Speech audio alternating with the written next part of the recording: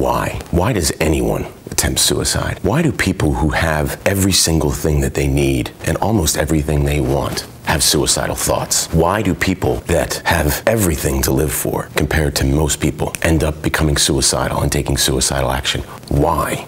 Why do people like this attempt suicide? Why does this happen?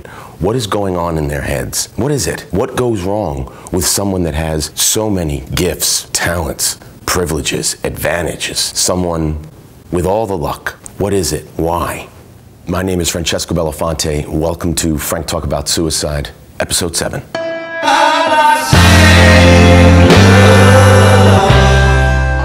It was just several days, maybe a week, after I was home from the hospital after nearly dying by suicide that one of my closest friends from college visited me at my parents' home where I was staying. We were sitting on the couch in the family room, and he asked me a question: do you know why?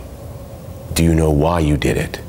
I can see him asking the question, and I looked at him like, thinking, of course I know. My response to Fernoli was, well, sure, clearly I wasn't thinking straight, but I do remember what happened, and I do remember what my thinking was, as irrational as it may have been. So I explained to him the story. I got tripped up in a new business area on a project up in Canada. He and my 4 other closest friends that lived in New York, who were my sounding boards, all moved away. I began to question everything. I began to doubt the one thing that I had always counted on, which was, the organ between my ears, my brain. I had had all sorts of self-esteem issues growing up with a weight issue, but I'd never had any issues or questions about my ability to get after something intellectually, to go after a problem and solve it. Academically, I had excelled, and I had excelled at work. I was the youngest titled staff out of 350 in the Wall Street office of a finance IT consultancy, and I had gotten tripped up. I isolated myself. I was ashamed for not understanding. I was ashamed for thinking suicidal thoughts. I was ashamed that I was feeling the way I was feeling. I was ashamed that I couldn't deal with this problem myself. And I was afraid to admit to people that I was having this problem. My life was going down a path that I didn't want it to go down. It was going down a path that was unacceptable. The voice in my head, the things that I said to myself over a very short period of time completely changed. So whereas I would have explained to him that this story about my confidence being shaken by this bad experience at work led me to question everything about myself. The more I think about it, 18 years on, the number of stories that I could tell that I think fit into why I almost killed myself has gotten me to the point where there's no way for me to know, and it's clear that any answer I give, any story that I tell, there's something to a story that you're telling being absolutely true and at the same time absolutely confabulatory, subjective. Stories are subjective by nature. We have a point of view and we're sharing it. The story that I have to tell, or the stories that I have to tell about this experience are just that. They're certainly made up after the fact, and they are good faith connections of facts behind me. So it's true, the story I have to tell about being tripped up at work and questioning everything. But I'm someone, unlike most people, who attempt suicide and die by suicide, have some trauma.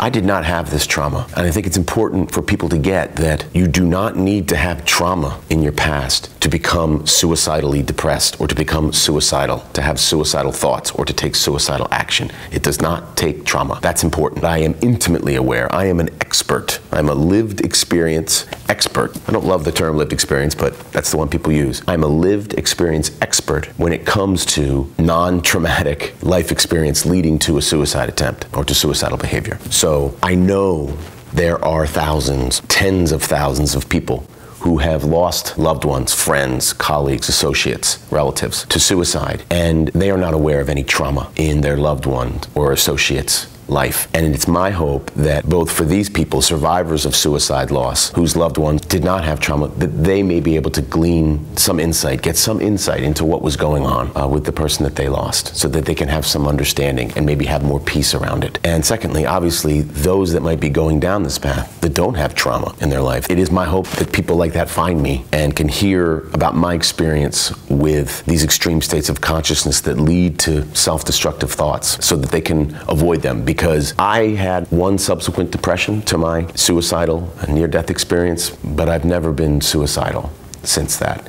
And I credit the things that I have learned, I credit my growth, personal growth and development, with giving me the safeguards that I no longer go there. I watched a Survivors Day event online put together by the American Foundation for Suicide Prevention last year. And a theme which befuddled me a bit was listening to survivors of suicide loss speak almost definitively about the utter mystery of why.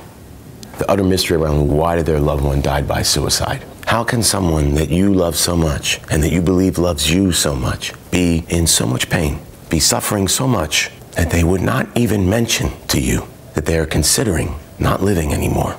How can this happen? How can they even think of hurting themselves? How? Why? What is there on this earth that could move someone to do this? How does this happen? Why does this happen? How did this happen to my son? What did I do? What could I have done? I have these answers. They're my answers.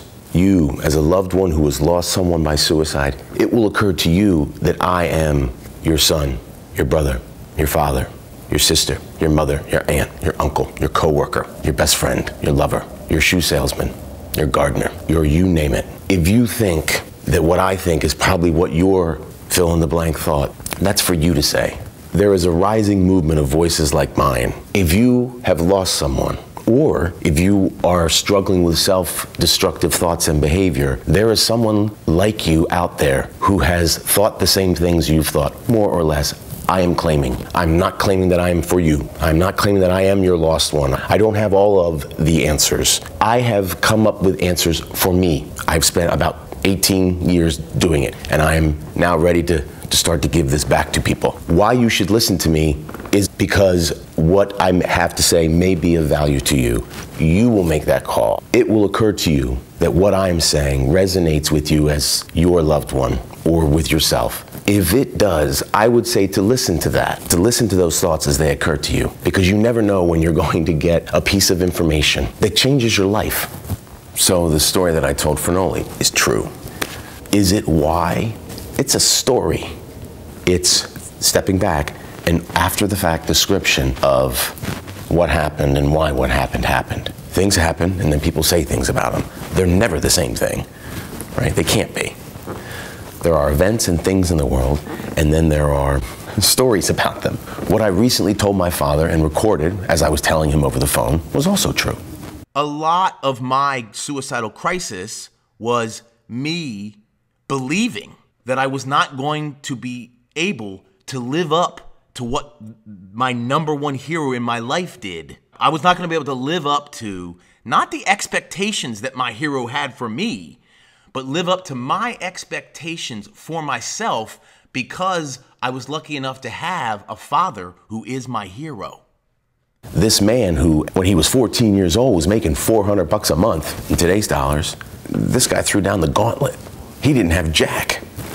And he and my mom gave me everything. And I saw myself not delivering on that. That was the truth.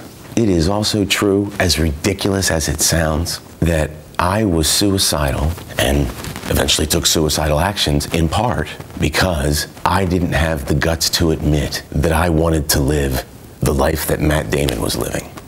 That is also the truth. So make no mistake, people like me, people that have everything, certainly everything that I needed, and essentially everything that I wanted, or at least that I admitted that I wanted.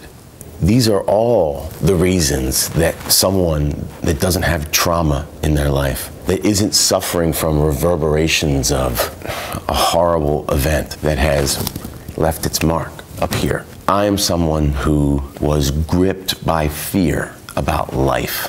Why?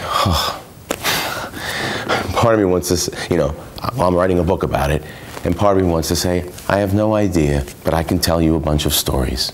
At the end of the day, no matter what your answer is as to why you do something, you don't necessarily even know. What Fernoli said, his question was a great one. Do you know why? My answer to Fernoli's question now, why? It's so I could do this.